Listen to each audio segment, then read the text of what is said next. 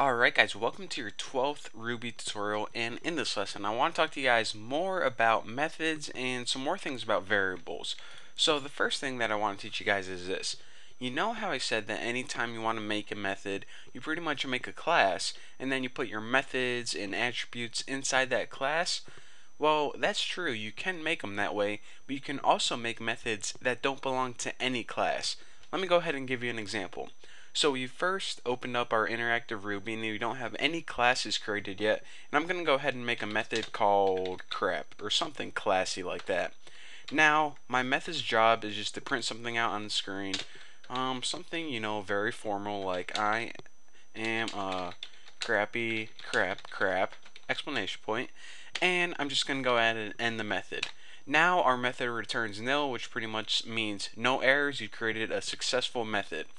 Now, remember last time, whenever we created a class, I told you guys that you need to make an object to access the things inside the class, and then with your object you can go ahead and call those methods.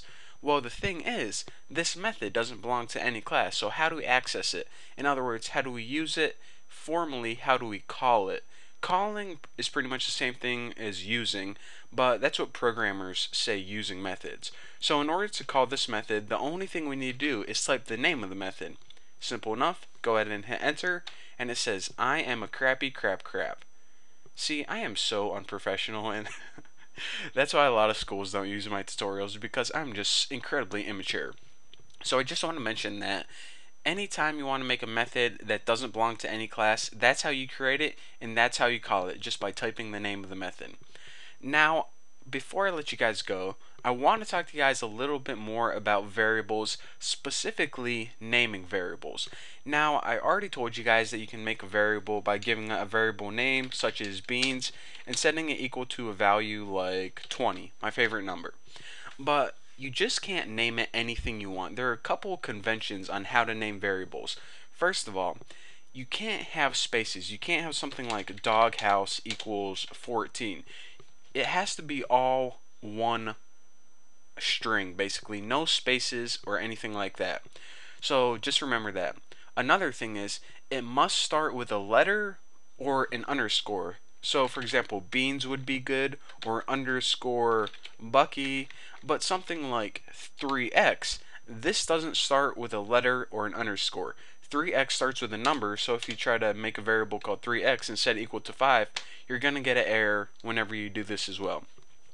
Another thing is, your variable name must only contain letters, numbers, and underscores. So you can't have something like Bucky and then a bunch of weird symbols and set it equal to 99 or 999. You're going to get an error because, like I said, this $, percent, caret, ampersand, those are symbols and you can't have those in the variable name. Another thing is, variables are case sensitive. So for example, if you have b and you set it equal to 5, and you have uppercase B and you set it equal to I don't know, like 64, whenever you type B, lowercase b is equal to 5 and uppercase b is equal to 64. Two different variable names, lowercase and uppercase, two different values. So just remember that. So before I start going into more about variables and expressions and how you can assign the value of variables to other variables, I'm going to let you guys soak in this knowledge. So for now, thank you guys for watching. Don't forget to subscribe, and I'll see you guys in the next video.